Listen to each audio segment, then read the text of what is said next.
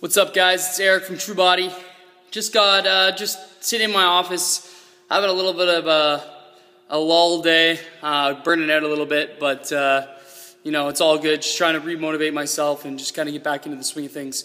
And I just want to say one thing. I'm 4 weeks post, tear. I definitely had some tear in my my ligaments in my foot, in the lateral aspect. I was trail running and was running really fast on the trail. There was a downhill.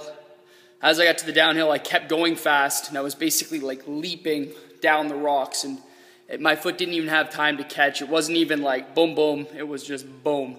Snap, crackle, pop. Nice solid tear I felt, and purple, blue, immediate swelling. But I stayed positive. I saw it as an opportunity to learn to what it feels like and how to get better.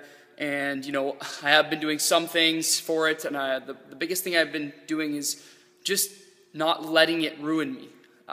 Being positive, because that happened doesn't mean that I have to act the way normal people act and stay off it and so on and so forth. I want to listen to my body, but I also want to push the limits of what it can do.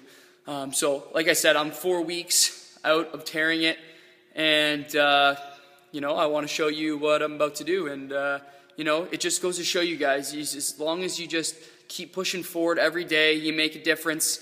You stay positive. I would say the mindset is probably the #1 thing that trumps anything else.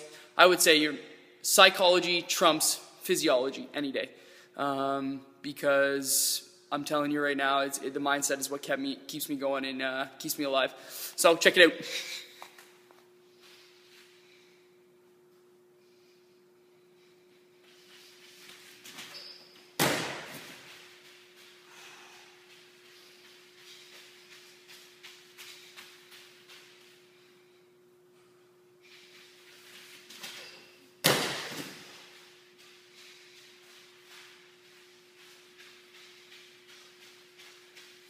Confidence, guys. Strength from inside.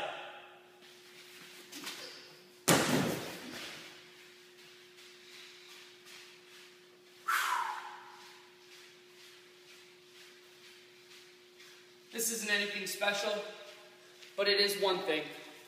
And that one thing is if you want something or you love to do something, don't ever let anything stop you from doing it.